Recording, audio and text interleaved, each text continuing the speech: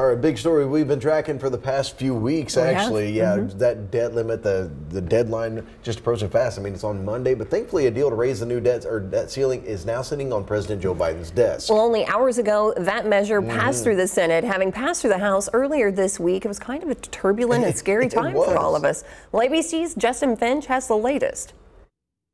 With only days to spare, the Biden-McCarthy debt ceiling deal cleared the Senate. The yeas are 63, the nays are 36. The 60-vote threshold having been achieved, the bill is passed.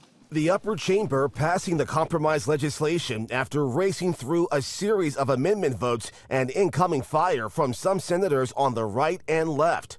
The people who negotiated this, I wouldn't let them buy me a car. This debt ceiling agreement will cut programs for some of the most vulnerable people in America. In a statement, President Biden thanks Senate leaders for quickly passing the bill and adding no one gets everything they want in a negotiation, and calling the bipartisan agreement a big win for our economy and the American people. Senate Majority Leader Chuck Schumer hailing Democrats for pushing the package through Congress. We did a very good job of taking the worst parts of the Republican plan that would have hurt so many families, and we took those worst parts off the table. Senate Republicans winning guarantees the chamber will also consider future national security and defense spending increases, including aid for Ukraine.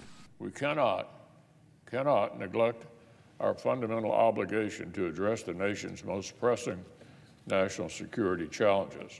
The deal, brokered by the president and House Speaker Kevin McCarthy, suspends the debt ceiling until January 2025, pulls back billions in COVID and IRS funding, and preserves programs including Social Security and veterans benefits.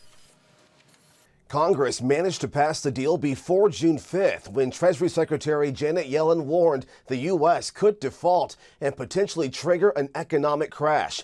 The president now set to sign the bill soon and address the nation tonight. Justin Finch, ABC News, Washington.